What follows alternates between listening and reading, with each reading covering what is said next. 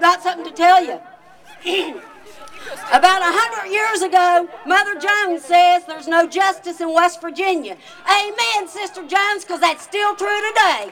There's no justice in West Virginia. Over 100 years ago, the greed and corruption of the coal industry stole our great state. We're here to take it back today, starting with Coal River Mountain.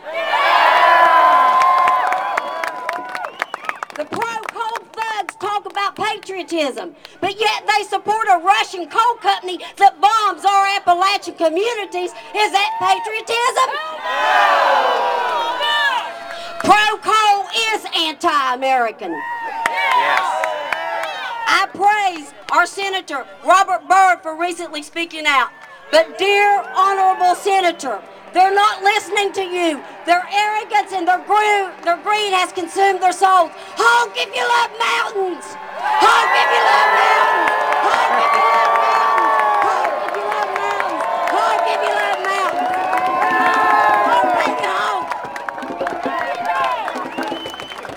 Coal has corrupted our state government, and the feds need to come in and take over the state government of West Virginia, all the way from the governor to the dog catcher, especially the governor of West Virginia.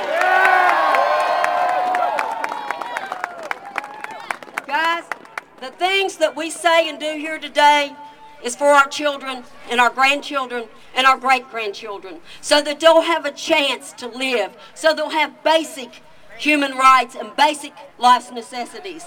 No matter what the consequences today to me or to you or anyone in the present day, the time has come to stand up and say, stop poisoning our babies! Stop poisoning our babies! Our children will read and will hear about our struggles. Thank God for the internet. They'll hear about our struggle for their future and to save their lives. So I ask you to remember that and keep that close to your heart when the struggle is the hardest every day. Keep that close to your heart. The whole world is watching Appalachia. The whole world is listening about Coal River Mountain. We are ground zero to save the earth. The only place we know is home. Always know that I love you and I honor you. Onward, onward to save our species. Never back down. Thank you.